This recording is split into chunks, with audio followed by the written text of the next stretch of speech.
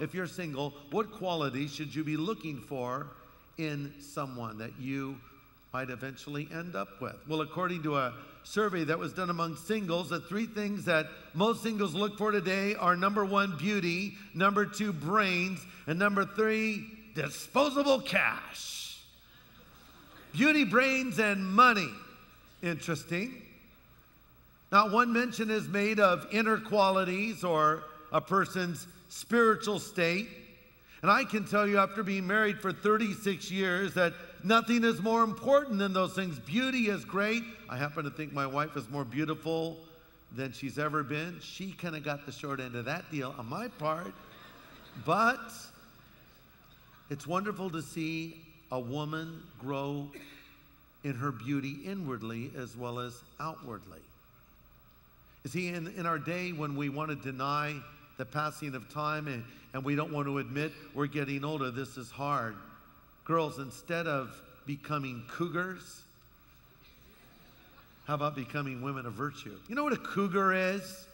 It's an expression to describe an older woman who's basically preying on younger guys. I read an article in USA Today the other day about a cougar cruise. And it was a bunch of these women who were trying to find some guy and a bunch of young guys that they described as cubs. As I read more about their activities, it was kind of disturbing, quite honestly. And they would wear these little black wristbands. I'm available. And you know what? Sad, really, to me. Come on.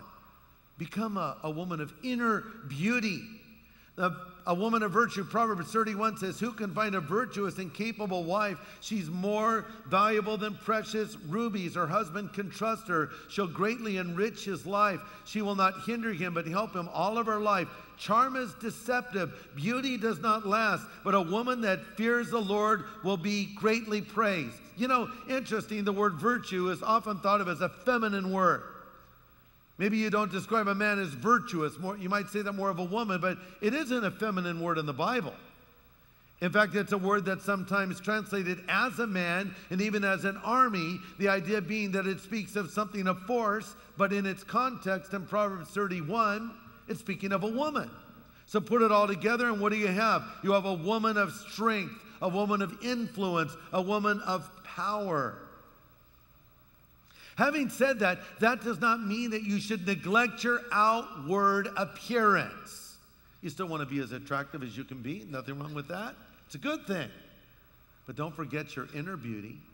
We're told over in 1 Peter 3, what matters is not your outer appearance, the styling of your hair, the jewelry you wear, the cut of your clothes, but your inner disposition. Cultivate inner beauty, the gentle, gracious kind that God delights in. How many girls today give that much thought to their inner person? That is what makes a Christian woman so attractive. It really is.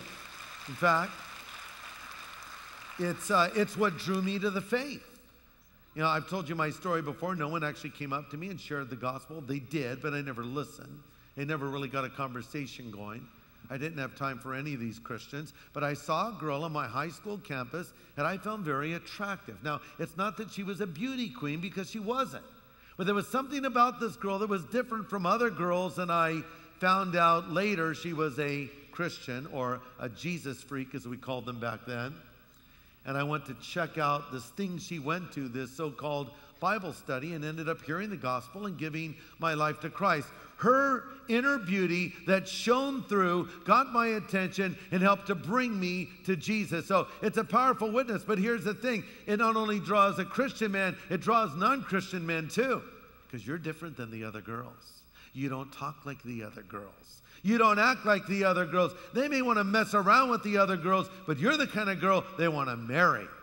You're the kind of girl they want to be the mother of their children, because you have virtuous qualities. So they come up to you and say, hey, how are you? Want to go out? And you say, well, I have to ask you a question first. Yeah, what? Are you a Christian? Why do you ask? Because I'm a Christian and I would only go out with a Christian. Oh, yeah, I'm a Christian, baby. Come on. Guys will say anything they need to say to get what they want. Trust me on this. They're after something else, okay? That's why fathers are so protective of their daughters because they know how men think.